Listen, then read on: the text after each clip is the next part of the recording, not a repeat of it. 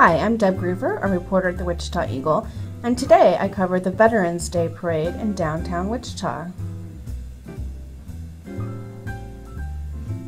Senator Pat Roberts was Grand Marshal of the parade, which began at Murdoch in Maine and continued on to Century 2.